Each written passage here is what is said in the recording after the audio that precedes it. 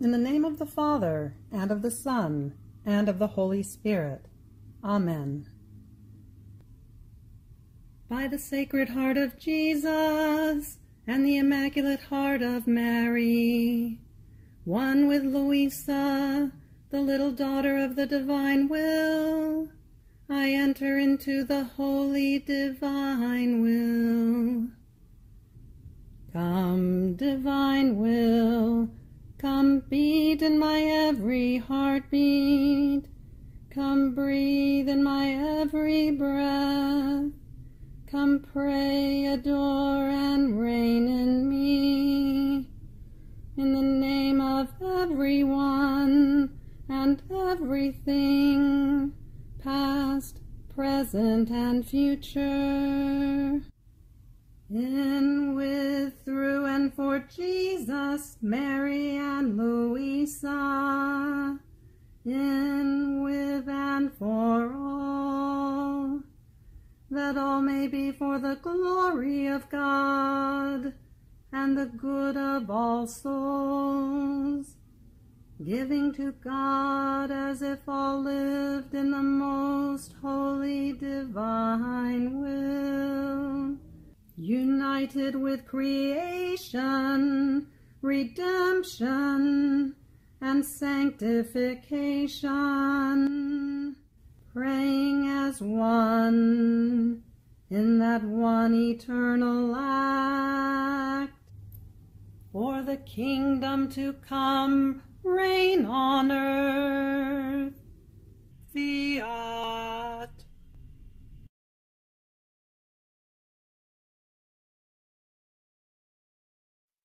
Welcome to Luisa and Illuminate in the Divine Will, Part 1, with Father Thomas Celso, February of 2020. The beginning of Father's talk was cut off, so I'm going to read the beginning and then we'll bring Father in at the point where he begins. In the name of the Father, and of the Son, and the Holy Spirit. Amen. By Pope John Paul II, who is a saint now. From the New Evangelization. Christian hope sustains us in committing ourselves fully to the new evangelization and to the worldwide mission, and leads us to pray as Jesus taught us, Thy kingdom come, Thy will be done on earth as it is in heaven. Matthew chapter 6, verse 10. Today, as in the past, that mission is difficult and complex, and demands the courage and light of the Spirit. I see the dawning of a new missionary age that shall become a radiant day, bearing an abundant harvest. Fiat. We now join Father in the midst of Talk 1. Divine will, how Jesus is telling her how to begin to live this abundant life. Okay, so. All right. So from volume 1, the Lord Jesus told me, your trust must be only in me. So here, this Jesus, I trust in you. The image up here is so essential to live in the divine will. Your trust must be only in me. Be resigned, because resignation renders the soul luminous and keeps all other passions in their place in such a way that, attracted by those rays of light, I, Jesus, go into that soul, and I, Jesus, transform that soul completely into myself, and I, Jesus, make her live of my own life. So here, we've got to, when we hear illumination, we have understandings of the illumination that's coming. And Jesus is going to teach us what the illumination is through Luisa. And as you read, as you study, Jesus is going to illuminate us to be ready for this great blessing that's coming to all the world. So he says, your trust must be only in me. Jesus, I trust in you. Be resigned. Okay, that means you are the one. You are the only one that I can go to. Because resignation renders the soul luminous. So as you surrender to God, you, as Jesus says, you are the light of the world. You enter into this rays of light, as he says. And then all the other passions, your worry, your fear, your anxiety, your complaints, your negativity, your sin disappear in such a way that attracted by those rays of light, that when you say, Jesus, I trust in you, you have to get to the point where nothing else is as important as turning your whole life over to Jesus. Nothing is more important than him running your life. So what happens at that point is it's a total surrender, total docility, total submission. That's how Our Lady lived.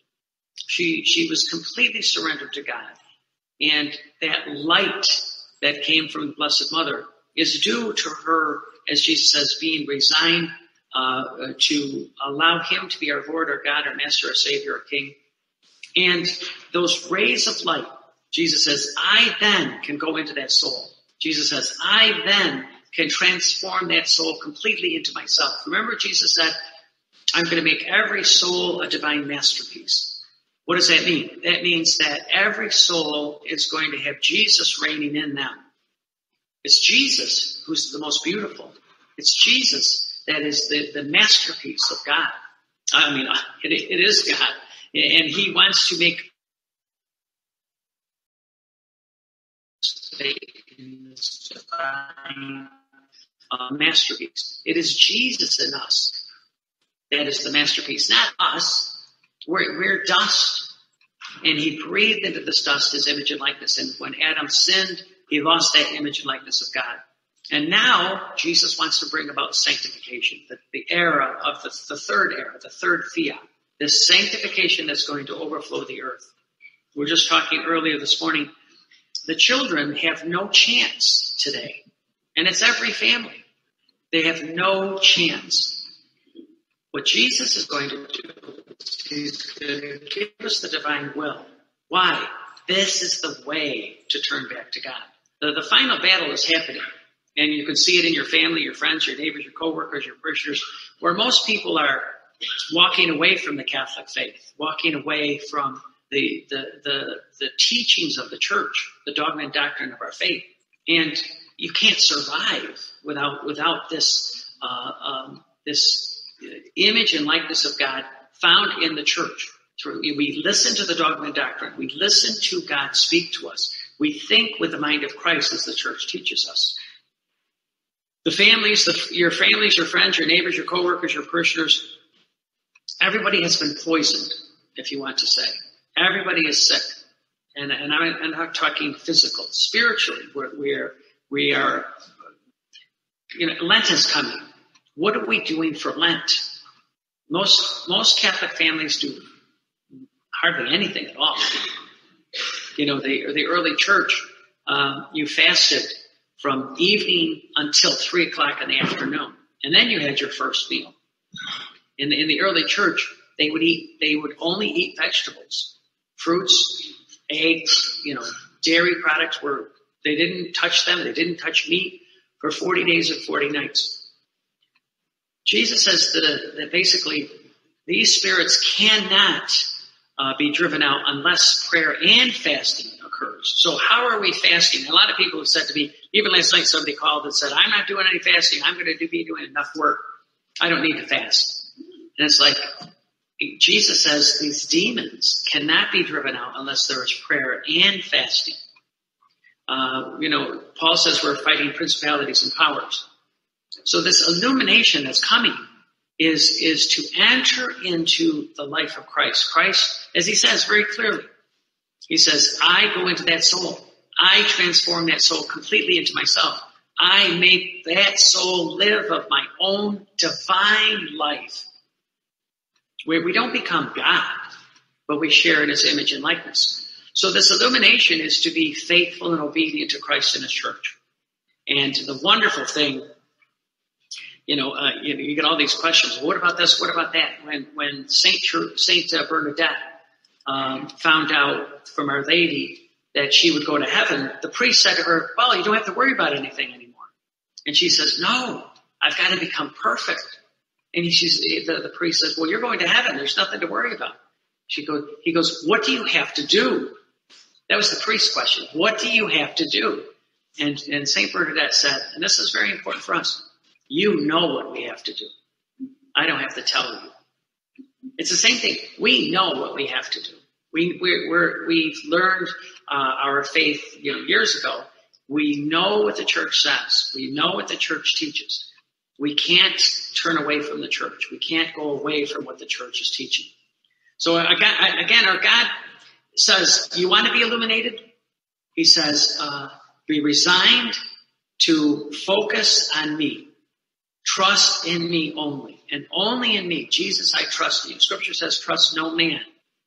We trust in Jesus, Jesus alone. I believe in you. I hope in you. I have confidence in you. You are my Lord, my Savior, my Master, my King. I want to be one with you. Volume 1, beloved of my heart, I ardently desire not only to crucify your soul and to communicate the pains of the cross to your body, but also to mark your body with the marks of my wounds. I, Jesus, want to teach you to obtain this grace. And this, Jesus is teaching us the prayer that he's asking of us. And what is that? To be crucified, soul and body. That's what the saints say. The bride of Christ must go to Calvary and be crucified.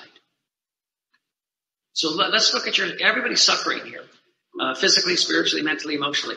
Jesus says, he says, beloved of my heart. He's talking to Luisa, but he's also talking to us. I ardently desire not only to crucify your soul and to communicate my pains of the cross to your body, but also to mark your body with the mark of my wounds.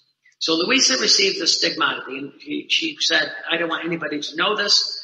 So it was the invisible stigmata. And every now and then, Aunt Rosaria, this is Father Bucci's aunt, would come into the room and there'd be blood all over the bed, blood all over the floor. There was just blood all over the place. And Aunt Rosaria would run out of the room, grab some towels, run back into the room, and there'd be no blood. See, the Lord allowed at least one person to see what Luisa went through.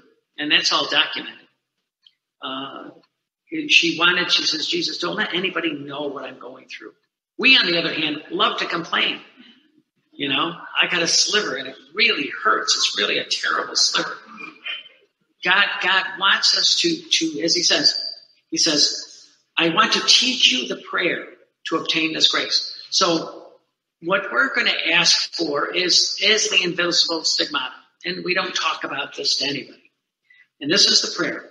I present myself before the supreme throne of God. Number 1, we present ourselves before the supreme throne of God, bathed in the blood of Jesus Christ, praying to Jesus.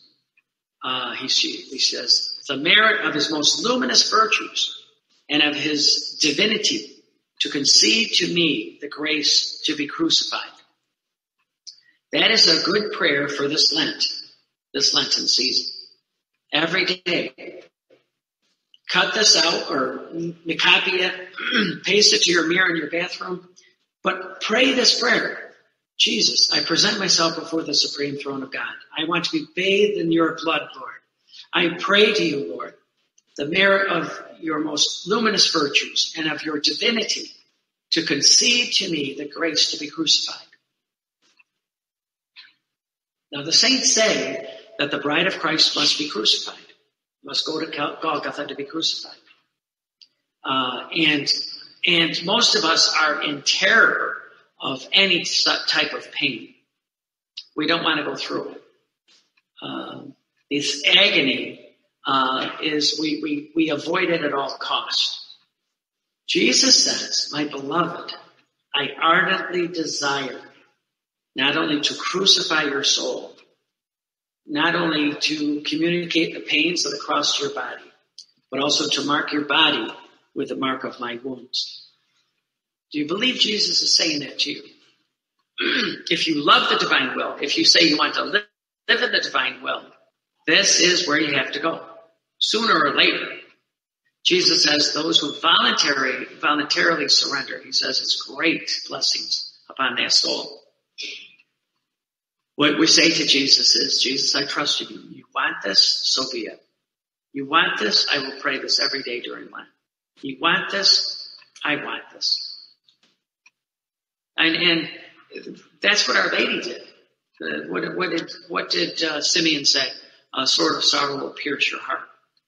He said this to her years and years before Jesus was crucified. Yeah, this was what she wanted.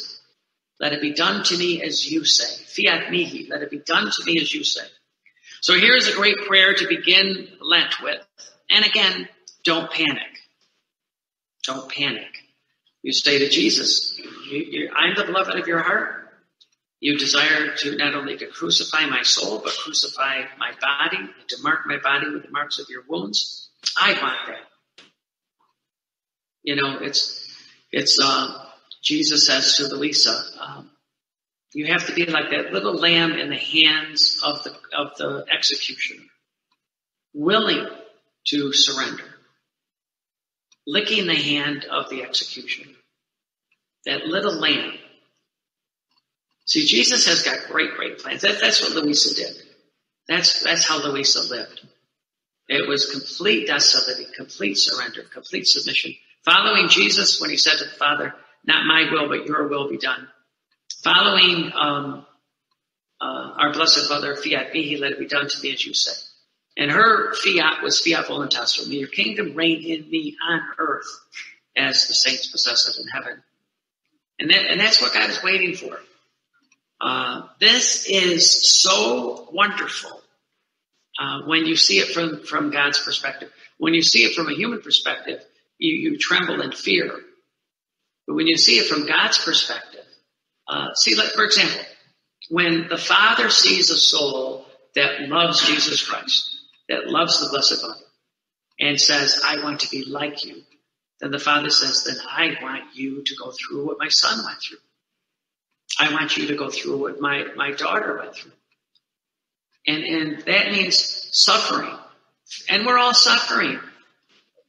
We're not going to go through the extreme pain that Jesus went through, or Luisa went through, or Our Lady went through.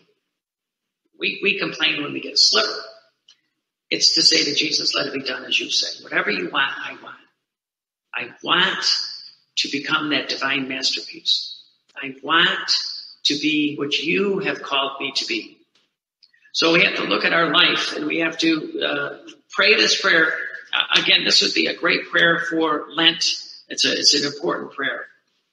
Volume 2, 2899. Since the confessor told me to explain to him how I see sometimes the divinity of our Lord, I answered him that it was impossible for me to be able to tell him anything. Now why? Luisa saw from a divine perspective. Luisa saw what was happening in a divine manner. And you don't have human words for that. That's what happens when you read Luisa. Sometimes you go, well, what does she mean by that? As a little one, she's trying to explain the best she can with human terms a divine understanding. And that's what she said to the priest. It's impossible for me to tell you anything. But that night, Jesus appeared to me and almost reproached me. Because of this refusal of mine. Then he made two most luminous rays flash through me. Again, this light, this love, this life of God was given to Luisa so that the kingdom can be established.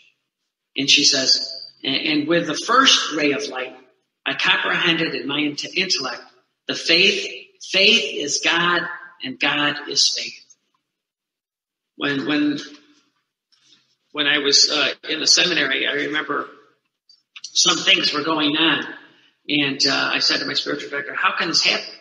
And my spiritual father said, "They have lost the faith." I said, "How can they lose the faith?" He says, "They have lost the faith." Here is the reason. Okay, faith is God, God is faith. When you lose the faith, you lose God. And look at your family. Those that don't want anything of God, it's because their faith is gone. And when the faith goes, God goes. Our job is to pray in the divine will so that everyone can begin to possess this abundant life. This is what God is waiting for. He's asking us to believe, to trust, to have hope, to have confidence in him. So Jesus shows us, or Luisa says, I tried a few things about faith. I tried to say a few things about faith. Now I will try to say how I see God. And this was the second ray. While I am outside of myself, I find myself in the heights of heaven. And I seem to see God within a light. God himself, Jesus himself, seems to be light. See, this is what's going to happen. The illumination of conscience is God is going to be there. And God is going to teach us how to think from a divine perspective. We're going to see how we have affected everyone and everything in our life by living in our human misery, our human will. Jesus seems to be light. And within this light, there is divine beauty, divine strength, divine wisdom, divine immensity, divine height, divine depth, endless and boundless. Even in the air we breathe, God is present. Do you see why we pray the rounds? God is present. Jesus breathed in my breathing. I want you responded to the Father. Jesus, listen in my listening. I want to hear what you listen to, Jesus, so I can give God all the glory, all the honor, all the praise. Jesus, walk in my walking. See, it's to allow Jesus to reign in us when we pray the rounds. Even in the air we breathe, God is present, and we breathe God. So each one can make God his own life, as indeed God is. Nothing escapes God. Nothing can escape God. This divine light seems to be all voice, although it does not speak, all operating, though it always rests. It is present everywhere, though it occupies no space. And while it is present everywhere, it also has its own center. Oh God, how incomprehensible you are. You see why she couldn't explain this. She says, I don't have words to talk about the incomprehensibility of God. You are, I see you, I feel you. You are my life. You restrict yourself within me, but you remain always divinely immense and lose nothing of yourself yet. I feel I am stammering, and it seems I can say nothing. As you enter into this, you enter into this light. You know, if you've ever listened to near-death experiences, you know, on the internet, if you've ever gone to near-death experiences, they always enter into this light. They enter into God, and they begin to participate in God. Jesus wants that now. This light is very, very important. This illumination is very, very necessary that we begin to live this abundant life. And this is what God is waiting for. He's waiting for us to read, to study, to put this into practice. Why? So that he can manifest himself to us in a more powerful way. It's not like when we were children. It's not like when we were teenagers. It's not like when we were young adults. It's to begin to live this abundant life. This has never been seen by any human since once Adam sinned. It was gone. Jesus, the Son of God, Mary, the Mother of God, come to earth. Why? To give this life back to mankind. And 2,000 years later, we have Luisa, the firstborn, who begins to experience this divine life, this divine light, this divine love of God. And now God says, I want others to possess this. He says, all you have to do is learn it. How do you learn it? You read, you study, you put this into practice. Volume 2, 5/299. Just as in heaven, one is the head, and that is God. There are many saints of different conditions, orders, and merits. So in the church, in which all of heaven is veiled, one is the head, that is the Pope. And even the triple tiara that covers his head is the Sacrosanct Trinity veiled. And its members are many that depend upon this head, the Pope, that has different dignities, various orders, superiors and inferior. So here, today is, the feast of the chair of Peter. This is one of the things that we're going to learn especially receiving Holy Communion. When we receive when at the consecration, I should say, at the consecration, when the host is held up, or when the chalice is held up, this is where you pray to the Heavenly Father, through the power of the Holy Spirit, that in the name of Jesus, Mary, and little Luisa, and the Pope to come. The Pope to come will be the first human next to Luisa who will possess this good gift fully. You pray that the kingdom be established on earth as it is in heaven. That the world be filled with this second Pentecost. It'll make the first Pentecost look like a drop in the bucket compared to what's coming. But this is the time to pray that to Jesus, the new Adam, Mary, the new Eve, and Luisa, as Jesus shows Luisa in volume 26, the third Eve, and then the Pope to come. Because Jesus says to Luisa, I give you this gift, so do give it back to the man. The man basically with the keys to the kingdom. He will open the door. This is the job of the Holy Father. He will open the door and there'll be one church, one flock, one shepherd. Don't be overwhelmed of what's happening. Pray with total confidence, total trust, especially at the consecration, to the Heavenly Father through the power of the Holy Spirit. In the name of Jesus, under the mantle of Mary, through the intercession of Luisa and the Pope to come. God's got great plans. And as we begin to pray this, everything begins to change. The command prayer, again, is so important to learn. Everything's going to change in the world. Everything's going to change in the world. And the only one that's terrified is the evil one, because his kingdom is going to come to a complete end, a complete stop. The kingdom is coming. I mean, we have to remember God is in charge. And this papal tiara, this is what the saint said. The papal tiara will be given back to the Pope. Where's the papal tiara now? It's in the Basilica in Washington, down in the crypt. How did the saints know that it would be taken away? How did they know it was going to be given back? And what Jesus says to Luisa, the little children of the divine will, their crown in heaven will be a triple crown. Father, Son, and Holy Spirit. The first one who will possess this will be the Pope. He'll be recrowned with the papal tiara. I mean, this is just astonishing. Who would have thought, and in Luisa's time, that this papal tiara would be gone? Nobody. And then Jesus says, every child in the divine will have a triple crown in heaven. So you can see we are a part of that new era of the third Eve, Luisa, and the third Adam, if you want to say, the Pope.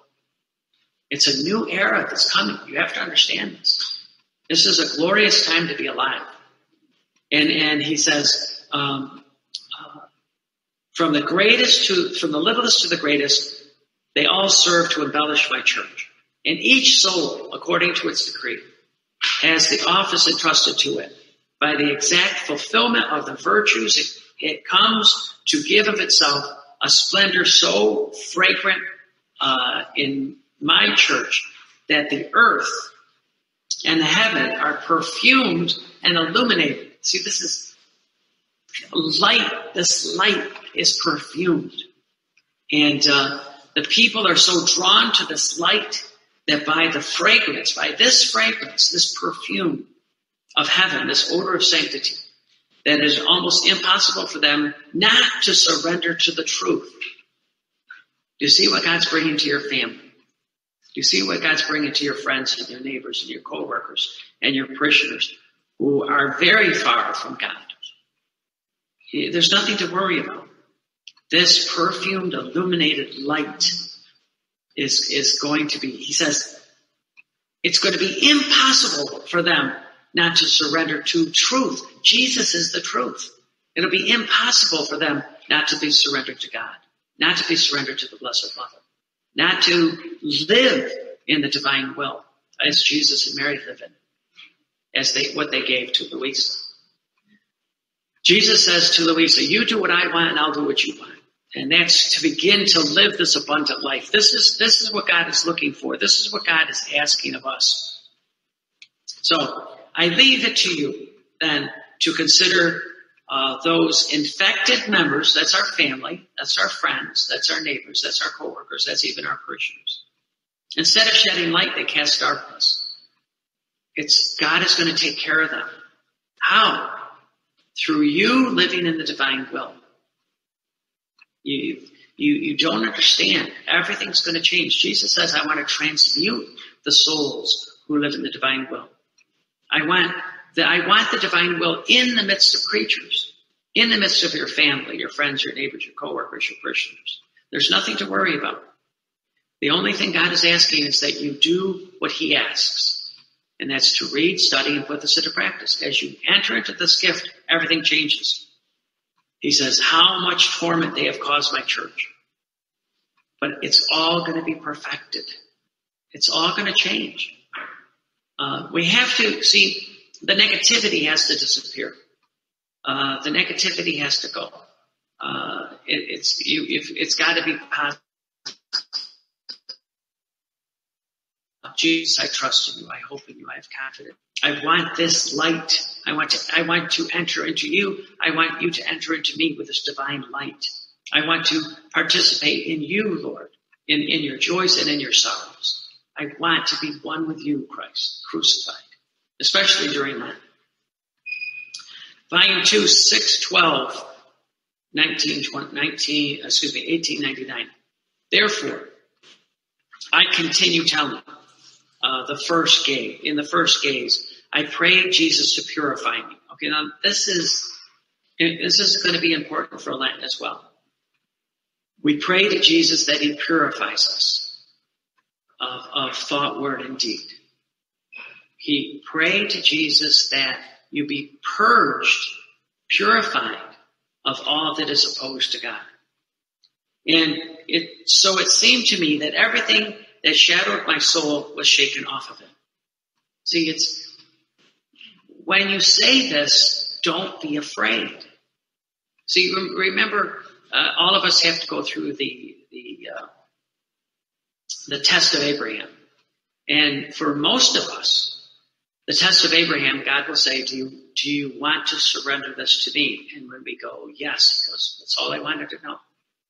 That's our test. Sometimes it's so simple. But if we're afraid, I don't know if I can do this, I'm not too sure, God goes, fine, I'll come back later. But we could be freed of it if we just say Fiat. So it says, so it seemed to me that everything that shattered my soul was shaken up. Why?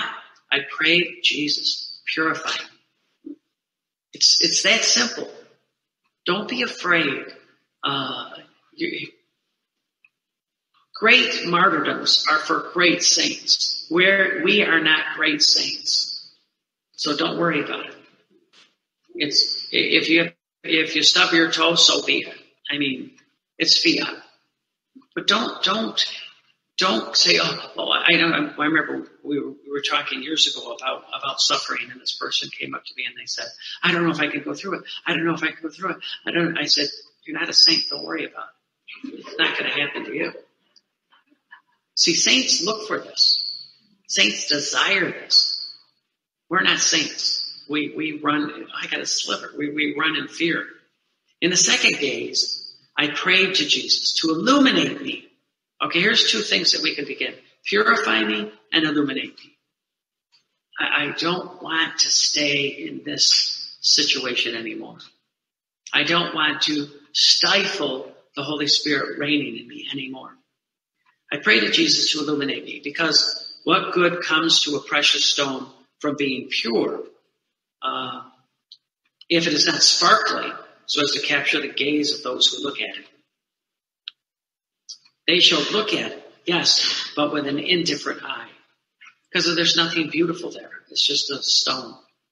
Much more was I in need of that light that would not only render my soul resplendent, but would make me understand the great action I was about to do. See, we all have a mission. We all have an office. And Jesus is asking us, Are you willing to work? See, remember when the bishop slapped you across the face at confirmation, you became a soldier for Christ. We are at war. Most of your family, most of your friends, most of your neighbors are wounded. They can't even stand up to fight. They can't stand up for the truth. They've compromised to the world, the flesh, and the devil. Our job is not to compromise. Our job is to stand and fight. You have to understand this. Are you really a soldier for Christ? Or are you a coward? I mean, what does it mean to be a soldier for Christ? You believe what Jesus has shown us in his holy church. We're faithful and obedient to Christ and his church. Well, I'm just faithful to Jesus. I don't need the church. Well, you're on your own then. You're not going to make it. See, we need the church. This is what God said. He set it up this way. We need the Pope. We can't live without the Pope. And so that what we're doing is we're praying for that Pope that is to come.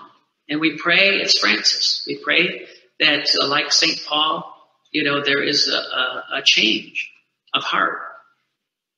It's not to condemn. It's just to say we need the Pope who will embrace this great gift of the divine will and give it to the world. We prayed for John Paul II that he would be it. We prayed for Pope Benedict that he would be it. We prayed for Francis that he would be it.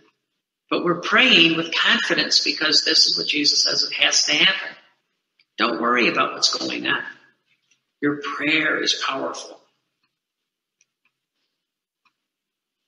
Jesus says, Luisa says, the more I was in need of that light that would not only render my soul resplendent, but would make me understand the great action that I was about to do. The great mission that God has called you to, the great office that God has called you to. Think about it. There's 1 billion Catholics on earth. There's probably 100,000, 200,000, a couple 100,000 souls of the divine will, period. Out of all that has happened from Adam till this point, Jesus is saying, I need you to be the yeast so that the world will be set on fire. I need you to be the yeast so that I can give all those that are the flower this great gift, the divine will in the midst of creatures. Don't worry about them. Pray with total trust and confidence. Since I was not only to be looked at, but identified with my sweet Jesus. And this is the thing about Luisa. This is what God is saying to us. I want you to be identified with me, Jesus. I want, when you're in your family, this is what it means to the divine will in the midst of creatures. When you're in your family, I want them to hear Jesus when you speak. I want them to see Jesus when they look at you. I want them to, when you touch them, I want me, Jesus, to touch them through you. Your family will be healed. There's no question. Jesus is going to be there through you. This is what Luisa is saying. I was not only to be looked at, but identified with my sweet Jesus. Is Jesus in your home? Is Jesus, where is Jesus Christ? See, we have to fight this war that we're in. We have to fight this human will that is so alive in us, filled with worry, fear, anxiety, complaints, negativity, and sin. This is what God is asking. Therefore, it was not enough for me to be purged, but also illuminated. Do you see what's coming?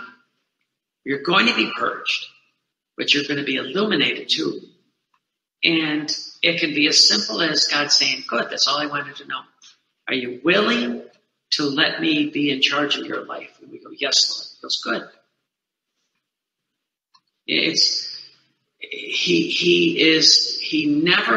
He never forces us to surrender. He never does that.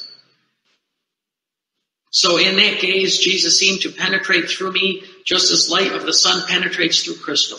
After this scene that Jesus continued to look at me, I said, to Jesus, most loving Jesus, since you were pleased to purge me first and then to illuminate me, be so kind now as to sanctify me. That's the third step. Purge me, illuminate me, sanctify me. You know, when you receive Holy Communion, this is the time to pray the most. This is what Jesus is looking for. This is the 6 steps basically over here. And it's not just, I want to live in your divine will. It's not just that. It's, I want to go through these 6 steps so I can, these 5 steps so I can get to the 6th step where you will completely divinize me. This is why you created me. These 6 steps are so important to pray. Purge me, illuminate me, sanctify me. More so since having to receive you, Lord God Almighty, you are the Holy of Holies. It is not right that I be so different from you. See, God is going to bring this to us. This is heaven. He says, I don't want you to die and wait for heaven, because you'll be in purgatory a long, long time. He says, I want you to